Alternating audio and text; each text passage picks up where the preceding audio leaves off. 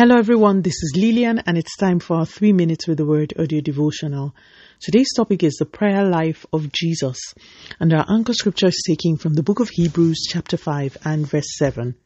Who in the days of his flesh, when he had offered up prayers and supplications with vehement cries and tears to him who was able to save him from death, and was heard because of his godly fear. If you have listened to this devotional for a while, you will realize that I take prayer really seriously. I believe that the health of a believer's spiritual life can be assessed accurately by looking at their understanding and practice of a biblical prayer culture, amongst other things.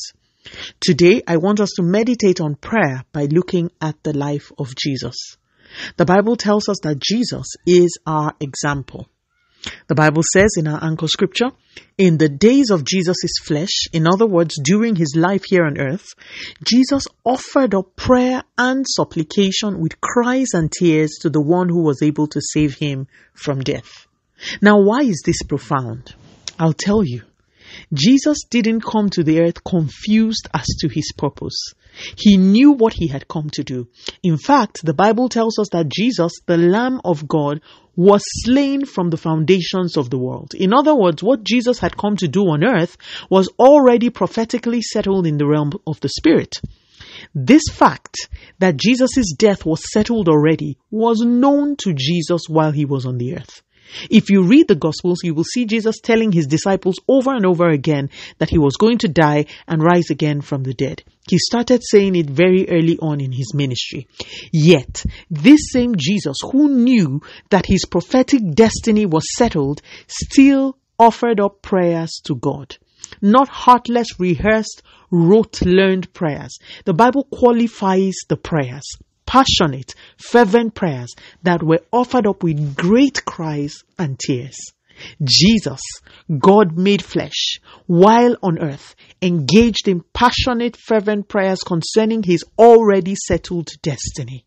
Remind me, what is your own excuse for not praying?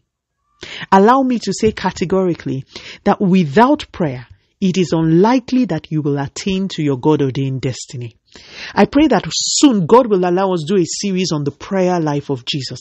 You will see a man who, as a habit, spent entire nights up on mountains praying. What was he telling God? Why did he have to stay that long? What was he working out? I don't know about you, but with Jesus' kind of result, I will pay attention to his process. Jesus did many things, but one thing the Bible records over and over again is his consistent and diligent prayer habits. Today I'm calling you to do a check.